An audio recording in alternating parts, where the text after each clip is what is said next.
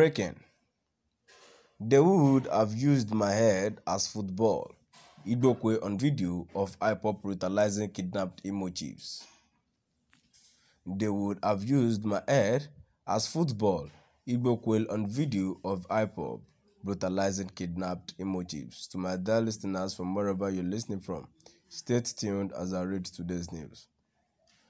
Joe Igbokwe has stated through his second Facebook page, Adwalaze Nnewi, that had it been the suspected members of the deadly indigenous people of Biafra, Ipob, who set his Nnewi home, House of Dēād, ablaze some months ago, met him at home.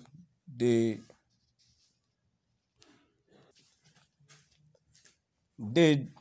committed the crime. They would have cut off his head and play it as football. The Anambra-born chieftain of the ruling All Progressive Congress, APC, made the statement in reaction to a video clip trending on social media pages. In the video, two chiefs who were recently kidnapped in Imo communities were seen being brutalized by suspected members of the Eastern Security Network, ESN, as armed unit of Ipob. The two elderly men, monarchs, spotted in tattered clothes, were heard in shaky voices as they interact with the suspected ESN operatives at gunpoint. Igbos, here we come. The Lagos-based politician who always speak against the activities of Ipob ESN in the Southeast region stated further in the statement. Joe Igbokwe has stated through his second Facebook page, Adwalaze Nnewi, that had it been the suspected members of the deadly indigenous people of Biafra, Ipob, who set his Nnewi home, House of Dēād, ablaze some months ago, met him at home, the day they committed the crime, they would have cut his head and play it as football.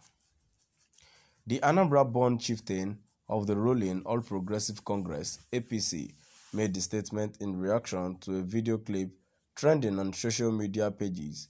In the video, two chiefs who were recently kidnapped in Igbo communities were seen being brutalized by suspected members of the Eastern Security Network, ESN, an armed unit of Ipob. The two elderly men, monarchs, spotted in tattered clothes, were heard in shaky voice as they interact with the suspected ESN operatives at gunpoint. Igbos, here we come. The Lagos-based politician who always speak against the activities of Ipob ESN in the Southeast region stated further in the statement. Check out the post made some hours ago by the Special Advisor to Lagos State Government on Drainage and Water Resources matter below. Joe Igbokwe has stated through his second Facebook page, Adwalaze Nnewi, that had it been the suspected members of the deadly indigenous people of Biafra, Ipob, who set his Nnewi home, House of Dēād, ablaze some months ago, met him at home the day they committed the crime, they would have cut his head and play it as football. The Anambra-born chieftain of the ruling All Progressive Congress, APC, made the statement in reaction to a video clip trending on social media pages. In the video, two chiefs who were recently kidnapped in Imo communities were seen being brutalized by suspected members of the Eastern Security Network, ESN, an armed unit of Ipob. The two elderly men, monarchs, spotted in tattered clothes, were heard in a shaky voices as they interact with the suspected ESN operatives at gunpoint. Igbos, here we come. The Lagos-based politician who always speak against the activities of Ipob ESN in the Southeast region stated further in the statement. To my dear listeners, now we've come to the end of our today's news, and let's move to the comment section and let's see what people are saying. A first comment which I have here says, "You still on wanted list, idiot." And the second comment here says, "Joe is right. Since the creation of ESN, our name is Southeast have become sorry. You are not yet free. They will still get you in Lagos." I have a comment here that says everyone has a right to believe in whatever they want. Forcing folks to believe in your ideology is unacceptable and can lead to extreme obsession and wickedness. If truly it was my own Igbo brothers who are under the canopy of ESN or Ipob that really mistreated those elders in that manner, may karma visit them all. For every seed you sow, you shall have a day of harvest. God was never a fool when he urged us to obey elders. Thank God this life is temporary. All man must die, whether violently or peacefully. But let your hand not be soiled with blood, for you are no creator of life. So my dear listeners, in my own view about this news, how sure are we that it is the Ipob member that abducts the monarchs and they are the one that maltreated the kings, the monarch, the traditional ruler?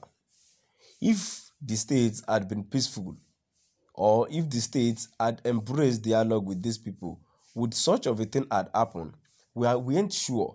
Only they are tagging these Ipob people as terrorists and what they are not meant to be. How are we sure that it is not staged, that some people are they planned that some people should go ahead and kidnap the traditional rulers and say they are Ipob people? How is someone that is in detention give orders to them that that they should go and abduct the traditional rulers? It is a very bad thing. Another comment here says Joe Igbokwe alias Fulanikwe has seen his future as the one of the saboteurs of his people, songs 8. Another comment here says East have been turned into a Taliban enclave, very saddening, sickening and disgusting. A comment too here says ESN are against those sold out kings in Igbo land. The worst terrorist group on planet Earth is ESN Ipob. And lastly, don't worry, supporters of Ipob, ESN, until their river carry you guys away. Uncle Joe is saying the truth. To my dear listeners, now we've come to the end of our today's news. Please do drop by at the comment section and let us know what your view is all about. And before I go, to my dear listeners, what is your reaction to this statement from Joe and the shameful video seen above? Use the comment box below to reach out to us. Thank you.